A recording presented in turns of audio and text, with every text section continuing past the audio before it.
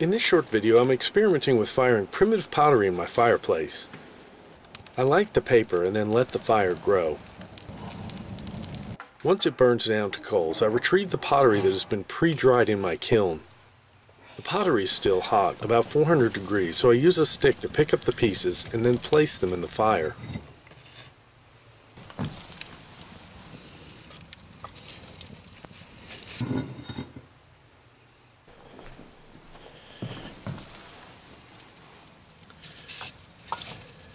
Once in position, I cover the pottery with hardwood chips, and then stack small splits of dry wood on top of that, and then just let it burn.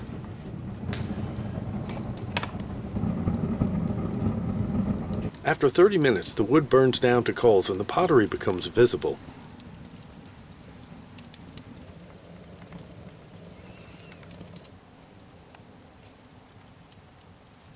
In the dark fireplace, you can really see the pottery glowing red hot.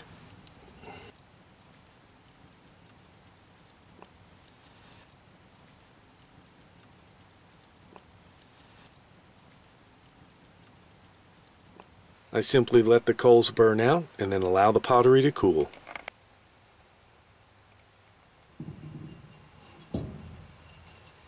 Once cooled to the touch, I remove the pottery from the fireplace. All 3 pots survived firing without a single crack.